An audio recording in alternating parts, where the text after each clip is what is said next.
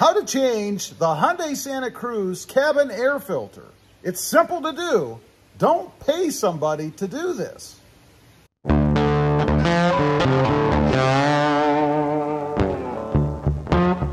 Well, good afternoon, everybody, and welcome back to Rob Motive MT.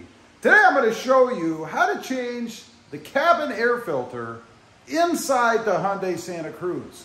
Real quick, before we get to it, if you haven't before, go ahead and smash that subscribe button and click that notification bell so that you don't miss out on any upcoming videos.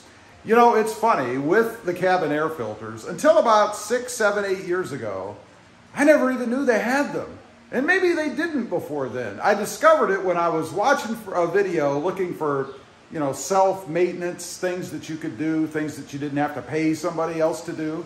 And I came across that. Now, it's kind of hidden inside the truck. It's actually behind the glove box. So we're gonna hop in. I'll show you how to do it. It's very simple, and I for sure wouldn't pay somebody else to do this.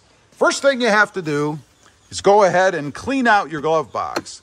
It's a good opportunity for a little spring cleaning, I guess, because you're gonna point this box down, and obviously anything that's in it is gonna be laying down here when you're done.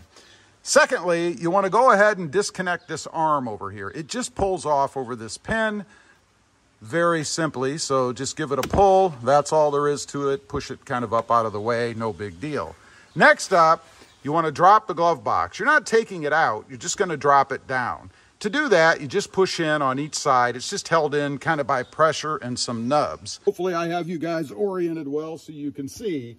Just push the edges in right up near where the little nubs are, like so, and pull down. That's all you have to do. It's really just that simple. That will expose this little cover behind. Over here on the right, there is a little clasp that you push together. You want to push together and then pull it out a little bit and then across, because it's held in by a little arm over there on the side. So squeeze it together, pull it out, pull towards you. That's it. And that's the little nub on the side, and that's the little pressure clasp that you're squeezing in. Now, that exposes the air filter. You can see it right there. One thing to note, there is an arrow pointing down. It's important that when you reinstall or put the new one in, that airflow arrow points down. Just makes the airflow the way it's supposed to be. Now, to get it out, just grab the lip of it, the corner of it, and pull it towards you. That's it. You can see I already have something in there. I don't know what that is. There might be a bug down there. It looks like a little piece of leaf or something already, and I haven't had this very long. So I'm just gonna bang it on the ground a couple times, see if I can get whatever's in there out. There we go. That was a leaf.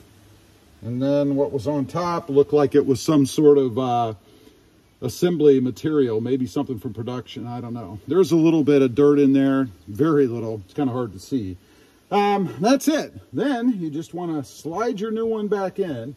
And you can get these, obviously, at the dealership. You can get them online. There's numerous places that you can actually buy them. So I would just look for the cheapest place you can get it. Why pay a fortune for something that's a throwaway like that? Now, to reassemble, take that arm that I showed you, stick it back in its little slot over there, and then push the cover back on, making sure that all this rough edge is facing you, not the smooth edge that is the other side. Then, to put the glove box back up, you want to go ahead and squeeze in on the sides, like so, until it fits back in like that. And then you have the arm over here to put back on. And you may notice that it's pushed up a little bit. That's because it kind of slides up and down. That allows it to shut. So just pull it down gently. It's not difficult. Put it back over the nub, the hole that's on this side, and then just push it back on like that. That's it. Should be able to shut it up, and you're all done. That's it. It's just that simple. I would certainly not pay anybody to do that. I mean, they're probably going to charge you their hourly rate with a probably a quarter hour to a half an hour minimum. It could cost you as much as probably 40 or 50 bucks to have somebody do what I just showed you. Anyway, leave a comment. I'd be curious a couple things. One, were you aware that you even had a cabin air filter? And two, do you change them yourself? Or do you fork out the money, be honest, to have somebody else do it? I'd be curious to know. Also, once again, if you didn't in the beginning, go ahead and smash that subscribe button and click that notification bell so that you don't miss out on any upcoming videos. I do have 2 additional channels, Rob Motive, all about Toyota Tacomas, and Rob Motive JT, all about the Jeep Gladiator. Check them out, and if you're interested, please consider subscribing. Thanks for watching. Stay safe out there. Bye.